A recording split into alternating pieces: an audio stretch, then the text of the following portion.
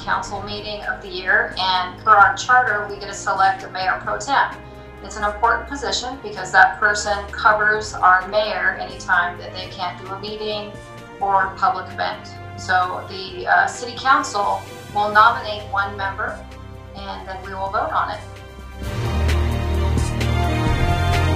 Urban camping is individuals who will camp in the city's right-of-way or the county's right-of-way or the state highway right-of-way. It is people who are living out urbanly, I guess, without home or shelter.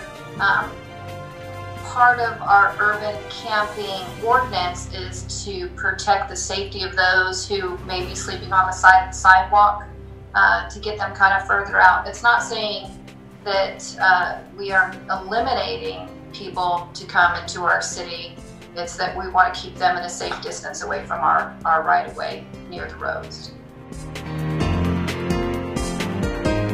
So we acquired a new pool last year. It was the Smoke Rise Bath and Racket, and we need to update our contract so that we can have summer employees come out and service our pools, as well as our life safety, our lifeguards to come in.